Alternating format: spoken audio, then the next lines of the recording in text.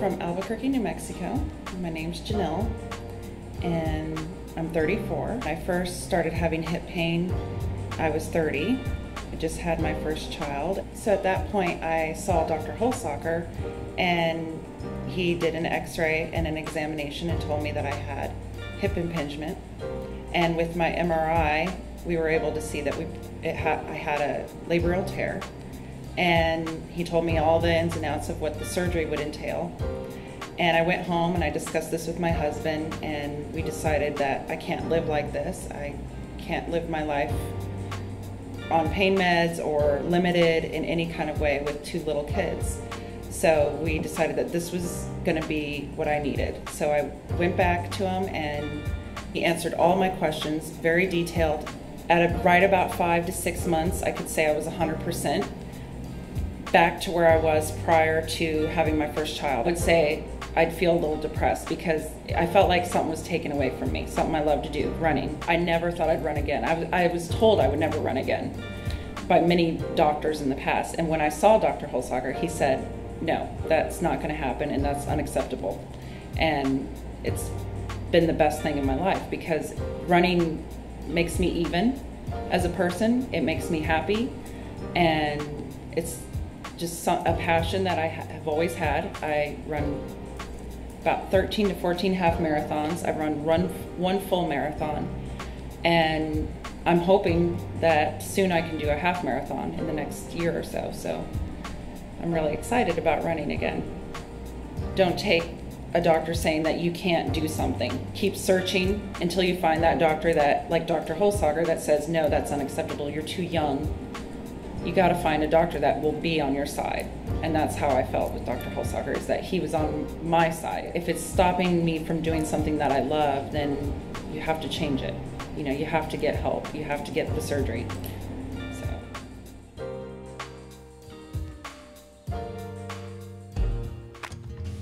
Hello, my name is Harish Hosalkar, and I'm a hip joint preservation surgeon in Southern California.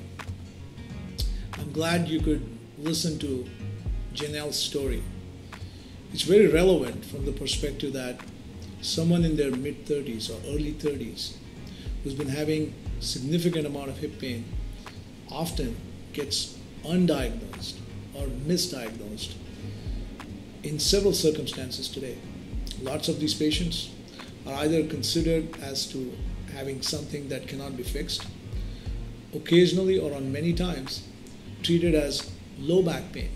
Many patients end up getting several injections in their back, months and months of physical therapy with failed relief of symptoms, and occasionally are considered as disabled and sometimes told to go on disability or give up their profession or give up their activities, running, jogging, things that are so important and relevant to their lifestyle. What's important is to understand that many of these patients in their younger age or even in later ages who have hip pain are going through this process of hip impingement. And that hip impingement can be treated, and that joint preservation is possible, is successful. It's a journey.